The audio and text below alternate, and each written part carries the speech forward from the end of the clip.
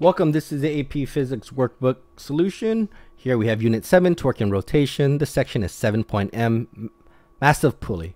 Here you could read the scenario to yourself, but what is essentially happening is that this is getting unwind, and so the radius is getting smaller as it's rewinding because the mass is pulling this rope down.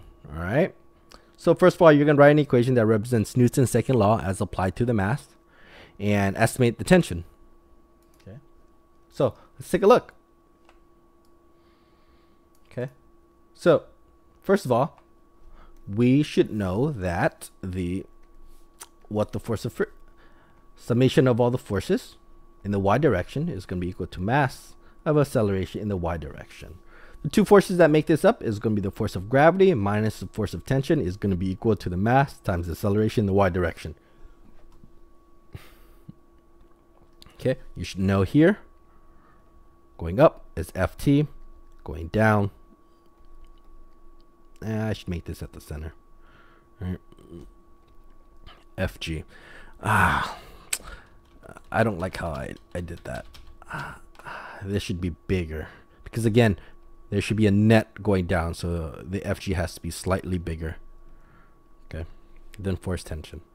Right. So here it gives the problem. The slope, all right, when r is equal to 0 is roughly around 0.8 meters per second squared. All right. So let's take a look right here at 1 second. It should be at 1 second. It is at 0.8 meters per second. All right. That's what it means. Then, so that's essentially what this is representing. Okay, and then at here at 8, let's say 0 point right here is, hold on. All right, so the reason why we calculate this because this is essentially the slope. All right, and we know that the slope here, the slope of the speed and time here is going to be giving us the acceleration. Okay, so I can say here the first time interval that we have, Ft equals to 0. Okay, we could say that this is approximately, let's say 0.8 meters per second. All right, then here when it is at, let's say t equals to 8 is right here, right? You would have to approximate the slope here, so it's very difficult to do. Okay, and I don't think it's something that the AP Physics test will actually make you do. Okay, so I'm just going to give you the value here. So the slope here is roughly approximately 0.3. So you could say the acceleration is approximately 0.3 meters per second squared. All right. So when you understand that the slope r equals to 0 is approximately 0.8 meters per second squared, and then the slope here when t is going to be equal to, I think, 8 seconds, it was approximately 0.3. Okay, so this should be t.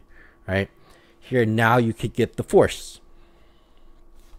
We should know that if you set up this, it gets you the force of, let's say it was mg, force of gravity minus force tension is going to be equal to ma. This goes to 0. Here you have mg minus f. Okay, and this was the normal force, right? So here you can get the acceleration, right? Okay, so here is going to be at the different values. So the first one is going to be at 0.8. Okay, that's the acceleration. This is going to be equal to roughly here, I think the mass was what, 2 kilograms.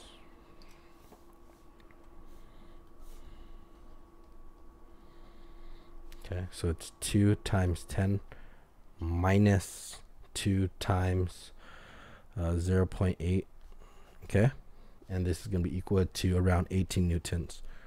So during this time, during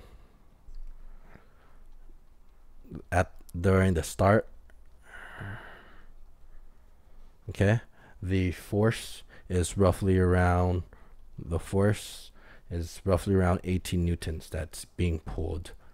Next, it was mg minus F, and the new force at the end was around 0.3. Okay, that was equal to 2 times 10 minus 2 times 0.3, and this is roughly around 19 newtons.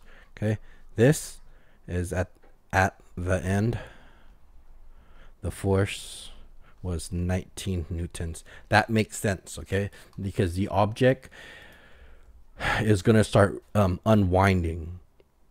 All right, don't worry about the calculation, just understand how the force will increase over time. Okay, why?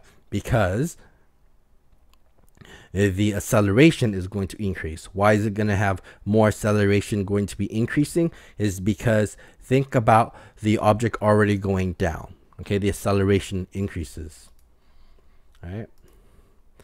So your answer in part A should show the tension increasing slightly during the 8-second interval, right? So do you see here? So this force, force of tension, forgot to label, force of tension is increasing slightly. Why is that? Okay.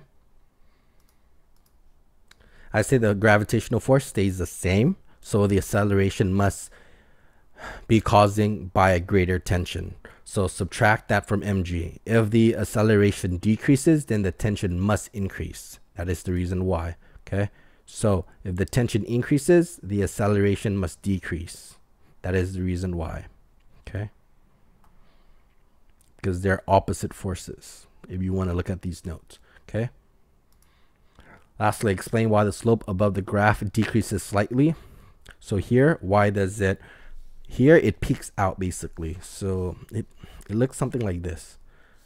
So, okay, if you continue it forever. Okay, so in theory, if you look at the slope, it increases a lot, then it starts decreasing. Okay, then it basically reaches 0. Then here it decreases a lot, decreases super fast. Okay, this is how a parabola works like. So it says, why should that do that? Explain. Okay, so I'm going to grab this so we can see it on the bottom. Okay, but this is the slope. If you look at the slope, I can just write under it the acceleration. Okay, so these are the acceleration. So acceleration is a lot here. Okay, acceleration is 0 because again the slope is flat. Acceleration is negative. The negative becomes a larger negative, and this is the super large negative. So as the rope unwinds, so here, think about here, from here to here, the rope is unwinding. Okay, so the acceleration is decreasing. Now, since there is a smaller torque on the axis, there is less rotational acceleration on the axis, which decreases its linear acceleration. So the rope cannot stretch anymore. It's right here. Okay, that is the reason why the acceleration of the system starts decreasing over time. Okay, all right, there you go. That's all your solutions for 7.M.